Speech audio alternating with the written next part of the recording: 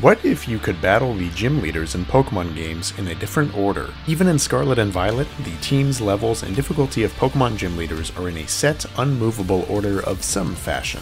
And over the years, people have been very curious to see what it would look like if you battled gym leaders at different points in your journey. We'll be exploring that today by going through every single region and swapping the first gym leader you encounter with the last. What would Falkner look like with a full team of 6 birds? And how would Drayden and Iris adapt their strategies if they were reduced to just baby dragons? It's interesting to consider how different your gameplay experience could have been if you had met different Pokemon and different types at different times in your journey. Of course, thinking about team building and strategies for Pokemon gyms was a crucial study for me, as I march on with progress for my Fakemon region project, and its many interesting gym leaders. You can join my Patreon below to support this project directly, which will include some full-on voice acting, a highly detailed map, and much, much more. And with that out of the way, let's talk about some gym leaders. Kanto is a good early lesson that a lot more than just teams and strategies can change when you swap gym leaders around. Key plot elements change as well. Like, what if you battled Giovanni the first time that you visited Viridian City? It might be pretty neat to have a friendly, low-stakes gym battle well before you discover that he's the secret head of Team Rocket. His team would look pretty simple, just a Diglett and a Rhyhorn, which I think wouldn't change all too much, given that you could run Bulbasaur or Squirtle just fine, and Rhyhorn is part Rock-type, just like Brock's Onix and Geodude that this replaces. I thought Rhyhorn would be too powerful, but it actually has lower base stat total than other first gym leader aces like Rourke's Cranidos. Meanwhile, Brock has a much more expanded team. He celebrates the 3 Kanto fossils, evolves his Geodude into a Golem, and has Onix as well. In this swapped world, I think Golem would be the ace of the team given how weak Onix is, and how I avoided making Steelix here to make this a team for Generation 1 Brock. Keep in mind for the last gym leaders in this video, there will be times when their team is similar or identical to their rematch teams found in the Battle Dojo, Pokemon World Tournament, or other form of rematch. When that's the case, I'll point it out. For Johto, you would actually have an interesting first matchup facing off against Claire and her dragons. A formidable matchup that would have resistance against all 3 of your starters, so perhaps the hardest first gym. Luckily, I would make things easier by giving her 2 Horsies, both being just water type and equipped with Dragon Breath, which Horsey can learn by TM in Generation 2. Dragon Rage would be far too much, given that it damages by subtracting 40 HP, which would be absolutely broken for a place in the story where your average Pokemon's total HP is a lot lower than that, or about that. I'd also give her a Dratini as her ace, because that's the only dragon. Falkner would be the last gym leader then, with a team of Fearow, Noctowl, and his ace Pidgeot. The other 2 members would be Jumpluff and Ladion. Yes, I know he's a bird keeper, but I think this would be a good opportunity to get some other types in there and showcase some other staple Johto Pokemon that deserve representation in a boss battle of sorts. Now for Hoenn, Juan, and Wallace are getting the same team. As usual, one would be the gym leader in Emerald and the other in Ruby and Sapphire, but for such a simple first gym team, there wouldn't be any variation between the 2. I'd give them a Love Disc, a Clamperl, and a Spheal as the ace. While none of these Pokemon are particularly powerful, I think the Love Disc in particular would be a nuisance with Attract, a move that is teachable via TM, plus a nice way to showcase some rare Pokemon that inhabit the Hoenn Seas early on. And the final gym would be Roxanne.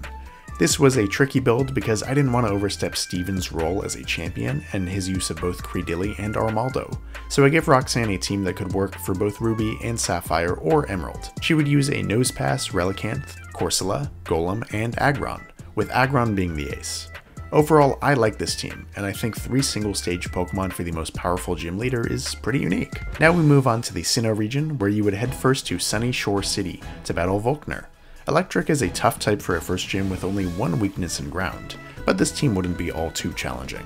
I imagine a Pachirisu and a Luxio could make for a decent first challenge between Paralysis Annoyances and Luxio's Strength, and this team does feel like the most realistic to me out of any first gym on this list so far, due to both these Pokemon being common in the early routes of Sinnoh, so you probably would have encountered them before battling him, unlike a lot of these other swaps. For the 8th gym, we have a rock representative once again in Rourke, who would use a Steelix, Golem, and Rampardos, with an added Probopass in Platinum. This is not my favorite team, but this was basically the best we could do given how limited the dex is in Diamond and Pearl especially, and to avoid repeats with his father Byron, Bertha of the Elite Four, and even Flint, who has a Steelix, but I think it works. On to Unova, which gets many different teams because of the differences both in the Striaton Trio as well as the sequel games. In base Black and White, you would start off with a Dragon Challenge, with Drayden or Iris depending on your version. They'd simply use a Dino and an Axew, which I think is a good enough challenge. You would match up, just like the real games, with the leader who has the monkey strong against your starter. Silent would use a Simisage, Lilligant, Whimsicott, and Maractus. Chili would use a Simisear, Heatmore, Chandelure, and Darmanitan. And Cress would use a Simipour, Swanna, Basculin, and Caracosta. This way, all three teams are a nice balance of one monkey, two fully evolved Pokemon, and a single stage Pokemon. In the sequels, your first battle would be against Marlin with a Wilmer and a Frillish on deck. Not too much to add here. Same goes for Charon as your final opponent, showcasing Chinchino, Watchog, Bouffalant, and Stoutland as his ace. A nice celebration of all Unova Pokemon in a game that incorporates slightly more regions than base Black and White. Kalos would give you a bit more of a challenge with a first gym of ice types. So here's Wulfric's team of Swinub, Cubchoo, and Bergmite. Again, all fairly weak Pokemon, but I think the risk of freezing would be a formidable challenge for a first gym. The last challenge would be Viola with Vivian, Beedrill, Shuckle, and Masquerain. I wish I could have done more for her, but Vivian is the one and only fully evolved bug type introduced in Kalos. Yes, really? So we had to rock with that as her ace. I don't like this team very much, I'll be fully honest. Alola is tricky as a region, with famously no gyms per se. So instead we'll be doing two sets, swapping the first and the last Trial Captain you battle and the first and last Island Kahuna you battle as well. For captains, Mina is first with a simple team of Swinub and Cutiefly. Your last battle would be against Elima then, sporting a team of Gumshoos, Smeargle, Komala, and Alolan Raticate. For Kahunas, you would face Hapu first, and a team of Alolan Diglett and a Mudbray. The last Kahuna would be Hollow with this team. This one is tricky and a bit silly as an exercise since, like I mentioned, you'd battle him with a team identical to his Elite Four team. These would be two battles in a very short time frame, so not all too exciting.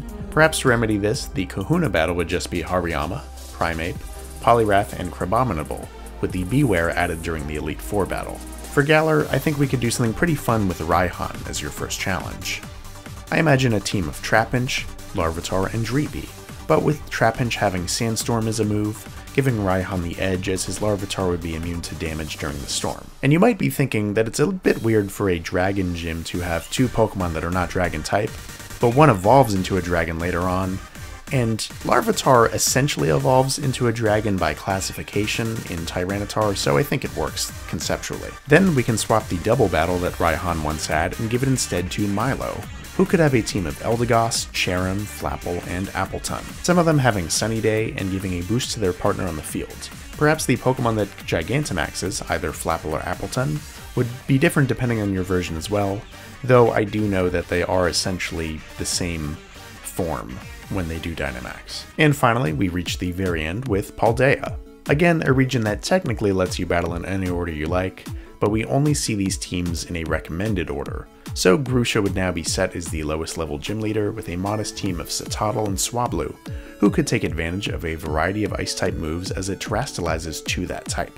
And the final challenge would come with Katie, who uses her pre-existing rematch team, so not all too much new to report. This would be Lokix, Fortress, Heracross, Spidops, and a terastallized Ursaring that hits you with Fury Cutter.